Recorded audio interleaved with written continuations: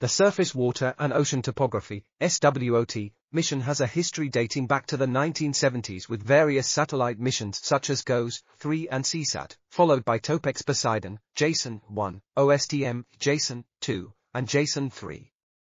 The proposed new SWOT mission will provide one 20-kilometer wide swath interferometric coverage with a 20-kilometer wide gap at the nadir, and measure water surface elevations and slopes covering nearly all of Earth's land surface at least once every 21 days. NASA invited the Canadian Space Agency to contribute to the mission in 2010, resulting in the SWOT-C project. The SWOT satellite mission will provide unique opportunities for water managers in both the public and private sectors in the Canadian context. This paper provides an overview of recent scientific progress by the SWOT-C Terrestrial Hydrology team, outlining current plans and progress towards applications and calibration post-launch. This article was authored by Alain Pietroniro, Daniel L. Peters, Daqing Young, and others.